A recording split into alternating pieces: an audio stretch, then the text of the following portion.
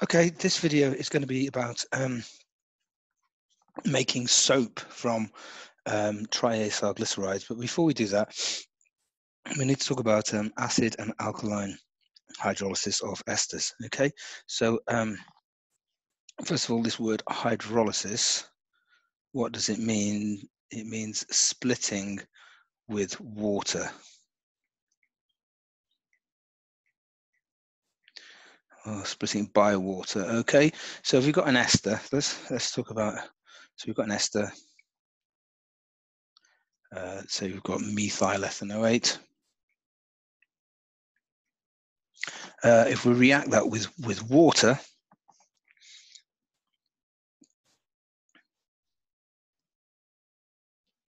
we're going to get, now the first step in the mechanism, which it will be a nucleophilic addition elimination, but the first step in the mechanism is going to be the lone pair on that is going to attack the carbonyl compound. That what the first step in the mechanism will be. We won't worry about that too much just a minute.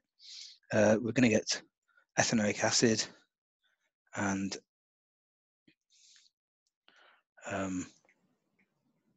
ethanoic acid. I suppose I should really do that OH in red to show where it's come from, because it's come from the water. And you're going to get methanol. CH3O, and I'm going to do that H in red because that's come from the water as well. Okay, and I should really get rid of this arrow and turn it into an equilibrium sign because this is an equilibrium reaction. The nucleophilic addition elimination can occur in the backwards direction as well. So that's going to go from there onto there.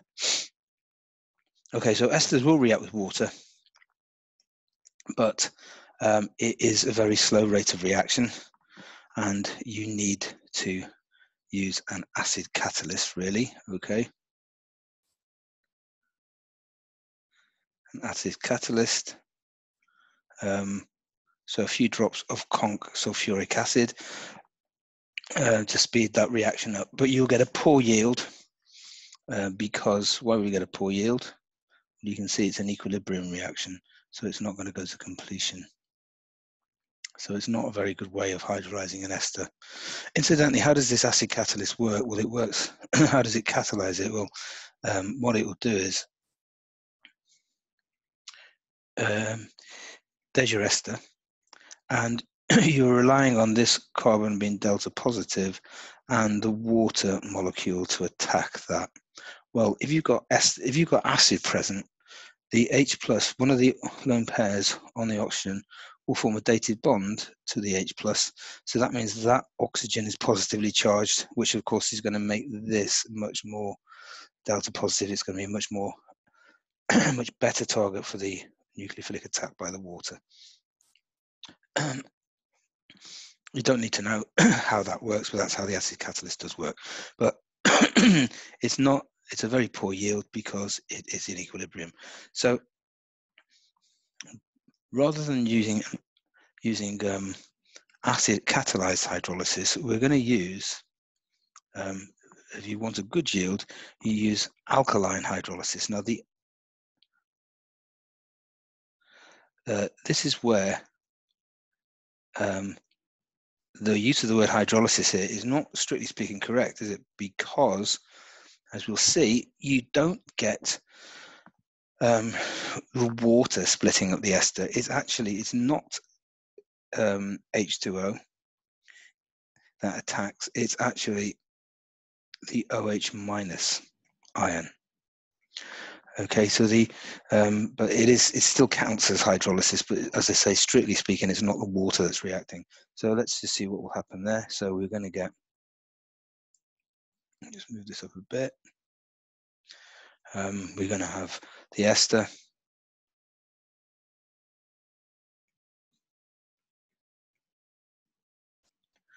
We're going to have OH minus. Of course, you'll have a sodium ion there as well, which would be a spectator. Okay, what's the first step in the mechanism? Well, that OH minus is going to attack the delta positive carbon here, yeah? And that's going to be much better at doing it than water. It's going to be a much better nucleophile than water up here, isn't it? Because that's negatively charged and water hasn't got an overall negative charge. So what happens then is, as I said, we're not really worried about the mechanism, but you'll get the carboxylic acid, but you're not going to get that because you've got OH minus, haven't you? So whenever you've got OH minus around, that's going to remove that H, and so you're not going to get the carboxylic acid. You're going to get the ion, or if you like, the carboxylic acid salt. Okay, so that's ethanoate ion. Ethanoate ion, and you're going to get methanol as well, CH3. Oh, and the H on the methanol is going to come from the OH minus. So, and I'm going to leave this arrow here as a, it is not an equilibrium reaction. It goes to completion and you get a much better yield.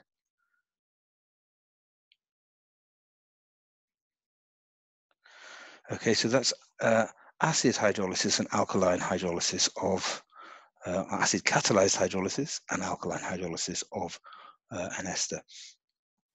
Now, when you have when you make soap, what you're doing is you're doing alkaline hydrolysis of the triacylglyceride.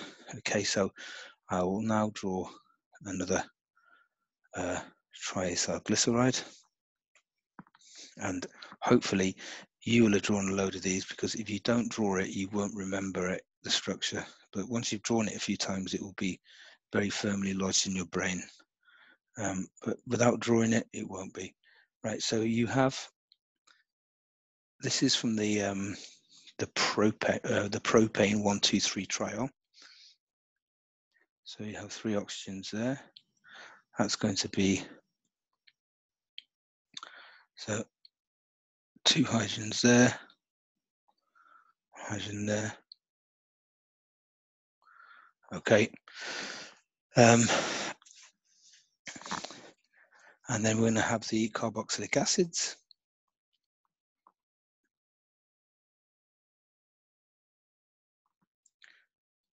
Right, I'm going to just write that down as R1, okay? And don't forget, what is R1 going to be? Well, it's going to be fatty acids. These are fatty acids, so it's going to be quite long, isn't it? It's going to be, you know, R2 and R3. So those 3 fatty acids don't have to be the same. These are the fatty acid bits here. That, and that. They've come from the fatty acids, okay? So we're going to react that with sodium hydroxide.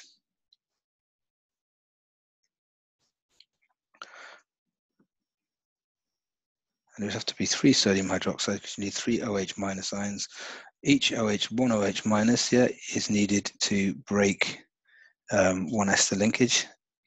And so we're going to get, well, we're going to get our propane 1,2,3 triol.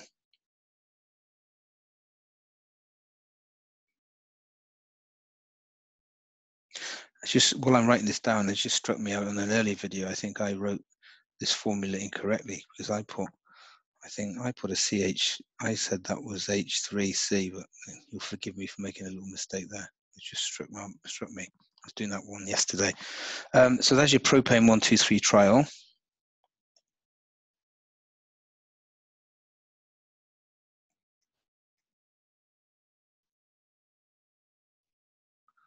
And by the way, you do need that E there. In all the mark schemes, it always underline that E. If you wrote propan 1,2,3 triol, you get the answer wrong. It's got to be propane. And you're going to get your 3 carboxylic acids, but it won't be the carboxylic acid, will it? It will be, as we saw here, it will be the negative ion of the carboxylic acids, yeah? So the 3 carboxylic acids are going to be negative ions, R1, so that's an alkyl group. It's going to be probably 17 long or 15 long, because they're always, the carboxylic acids also have an even number, and that's going to be R minus, then you're going to have R2 for the second one, O minus, and R3. Now this mixture, so that's balanced, and also you're going to get 3 sodium ions, Na pluses, they are spectate ions, they don't do anything. So this mixture of the salts of the fatty acids is what soap is. This mixture it's soap. These molecules have detergent-like properties. I think I remember on the last video, do you remember why we said is because these groups R1, R2, and R3 are pretty long, like CH2 chains. They're very hydrophobic, and they will dissolve in the fatty part. And whereas this end here, this end of the molecules, that is because it's charged and because it's got oxygen, form hydrogen bonds with the oxygen, so on, that's going to be hydrophilic. Okay, so that's going to stick out. Okay, and do you remember, just to I can't undo that anymore. Can I undo it? Yeah, I can. Right, just to remind you that you get your blob of fat. So this is going to be my blob of fat here, and sticking in there are these molecules. I've drawn the little head, that is the negatively, this end here, that's the head, yeah, and the tail is the long CH2 chain there for that. Okay, and you form these little, called micelles, I think, and the fat is dispersed in the water. That's how the soap works. It's got detergent-like properties. So that is the how soap is made. And there is a practical which you might do. You can make soap. Well, to make soap, all you do is you get some oil, like olive oil or something. What works best is actually castor oil. And so you get the oil, which is a triacylglyceride, and you boil with 5 mole per decimeter cubed. 5 mole per decimeter cubed NaOH, and the oil gradually turns into soap. You might not do it. I don't really like doing it very much because it's 5 mole per decimeter cubed NaOH. It's really strong. It makes a mess of all the glassware, and it's very corrosive, and it's being boiling up really strong alkali. It's not really very nice. So that's how you make soap. And I say, by the way, castor oil, this is actually quite interesting. Castor oil works much better than if you use olive oil, and I wonder why this was. And then I looked up what the fatty acids in castor oil are, and you'll find, so a normal fatty acid would be like this, and then on the end you've got your carboxylic acid group. Well, with castor, then the normal fatty acid is just CH2, CH2, CH2. Maybe you have a double bond in there somewhere. But with castor oil, you have quite a lot of OH groups sticking off the sides.